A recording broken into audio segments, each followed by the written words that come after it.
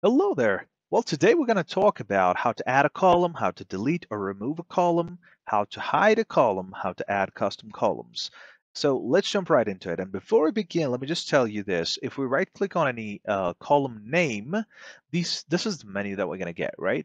And it's going to be the same for every other column. So if I right click on info or source, destination, whatever, this is the menu we're going to see, okay? So I right click on the destination column. When I see aligned left, this means the contents under the column destination are aligned to the left.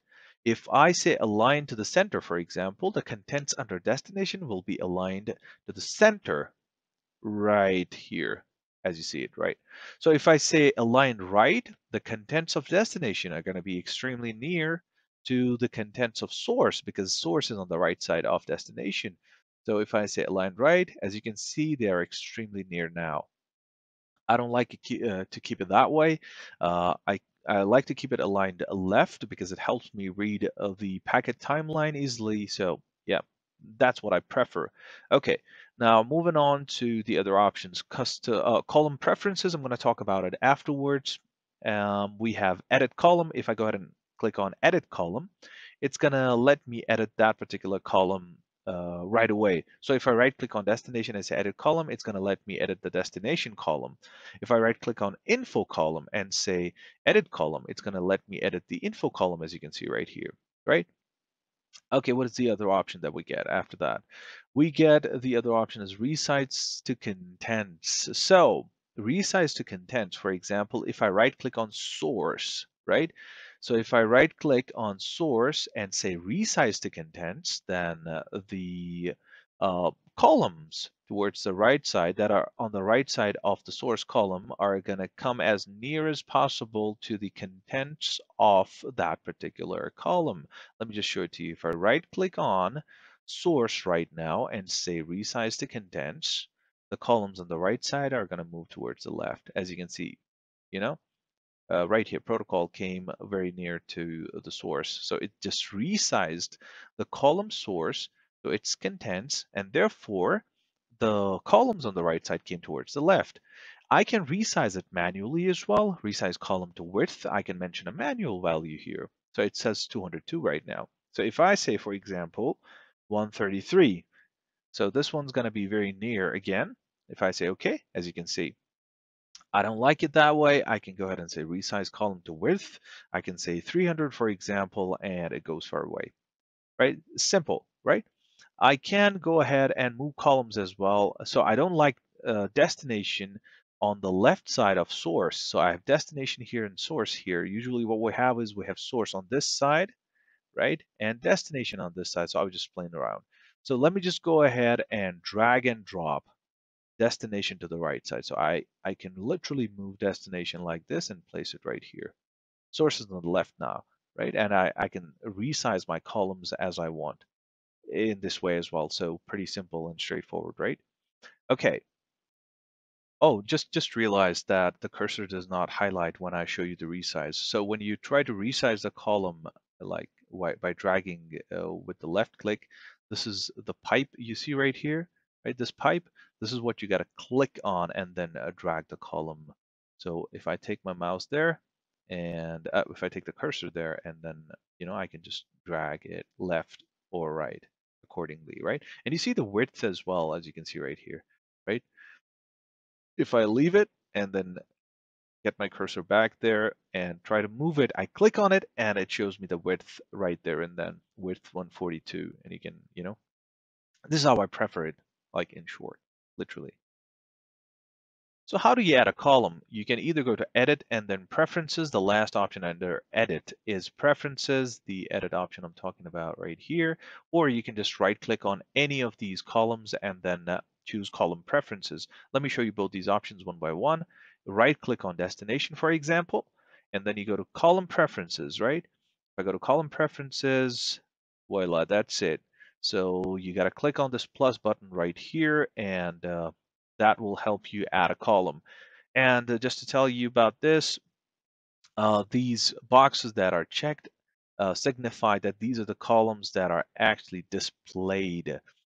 And the ones that are not checked, they exist, They are there, but they are hidden. They are not displayed. Well, that is how you hide a column or display a column. You check the box, they're displayed. You uncheck the box, they're hidden. Okay, I'm just going to go ahead and click on cancel and show you the option.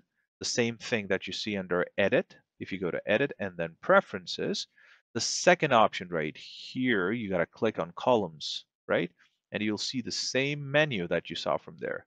So you'd start, going for shortcuts when you get kind of used to it. Okay, so I can go ahead and say show displayed columns only. What does that mean? That these are the only columns that are actually displayed on my Wireshark interface when I'm troubleshooting any problem, right?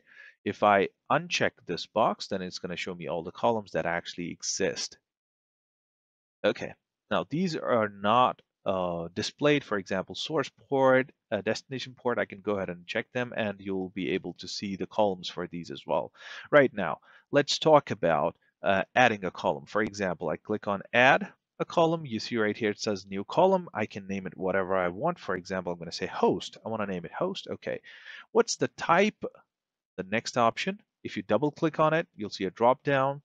I'm going to say, okay, this one, what do I want to keep it? I want to keep this one as custom, let's say, for example. So I'm going to go for custom. Where is it? CCC custom. Okay, and then I got to give it the field as well, right? I'm going to say this one is HTTP host, for example. This is one of the ways of adding a column. I did that. I'll say okay, and that's pretty much it. And you can see right here from the right side, I have added more columns. Let me just remove this one. Let me remove test, not required. I just added host right now, right? I'm just going to drag it towards the left side and I'm going to resize it like this. Okay, although there's nothing in there, but yeah, this is how you add a column. I just now added a column, and as I said, there are two ways of doing it, column preferences and so on. Now, if you want to go ahead and remove a column, on the other hand, or let me just go ahead and add another column. Okay, so this time I'm going to say add, and then I'm going to select length. Okay, and the type of this one is going to be, it's going to give me the size. So I'm going to go for the length of this particular packet, which is going to be the packet length, which is in bytes, as you can see right here. And this column is actually already there. Anyways, not a problem. I can add it again, although that's not required. But anyways, I'm just going to show you how to add another column. In this case, I'm not going to add anything under fields, right? This third option in the last example I showed you, I added the field as well, right? http.host. In this case, I don't need it. As you can see, for a lot of columns, you don't need the fields column, right? So what I'm going to do is I'm going to say, okay. Okay, as soon as I say okay, I don't see the column here. That's because it's on the right side. It's just that I'm going to go ahead and say column preferences. I'm going to say length. This is the same length that I just created. I'm going to drag it just between source and destination and say okay. Okay, I have it right here between source and destination. I'm going to say resize the contents, and then I'm going to drag the destination column a little bit towards the right so that it looks good. Okay, that's pretty much it about adding columns. Now we're going to move to, okay, I did show you how to hide a column, right? Hiding a column is different than removing a column. I don't want the length column, for example. I don't want the length column. I right click on it and I say remove the column. This is one of the ways of removing a column. And if I click on it, that's it. If I right click on destination, I'm not going to see the length column now here, the one that was selected. The other length column is still here, right?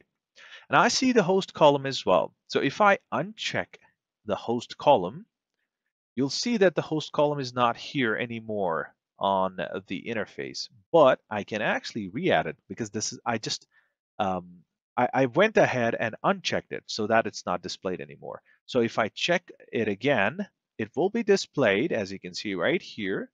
So hiding is different from removing. If I go ahead and remove it, you won't see that option to check host again so that it's displayed, right? It's gone.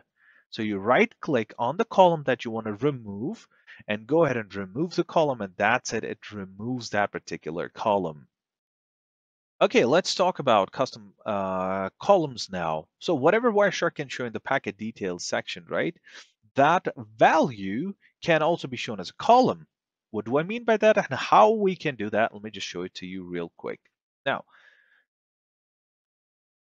so let me just go ahead and expand ICMP. The very first option you see is type 8 echo ping request. If I left click on it, drag it, and put it here on source, it's going to be added to the left of source. As you can see right here, now we have added this particular value under ICMP as a column. This is one of the ways of doing it. If I want to add something else, let's say, for example, sequence number, LE, blah, blah, blah, I right click on it and I say apply as column. If I go ahead and click on it, it will be applied as a column. Now, if I go to column preferences, I see sequence number LE here at the bottom. I'm going to drag it to type just after type and say OK. And you see right here, this one's been added as a column as well. Well, that's how you add custom columns. Simple. And before we wrap it up, I guess I forgot to show you this option. So if you go to edit and then preferences, or right click on a column, go to column preferences and go to columns. This is another way of deleting a column. So for example, I go to test, right? I select a test and then I click on this this minus right here, right? So if I do that, the test column will be deleted. So this is another way of deleting a column. I showed you another way, right? Right click and then remove the column and so on. So yeah, TCPP, I can go ahead and delete it and so on. Yeah, I hope that was helpful. Thank you so much for watching the video. You have a great day. If you haven't subscribed, please go ahead. Goodbye.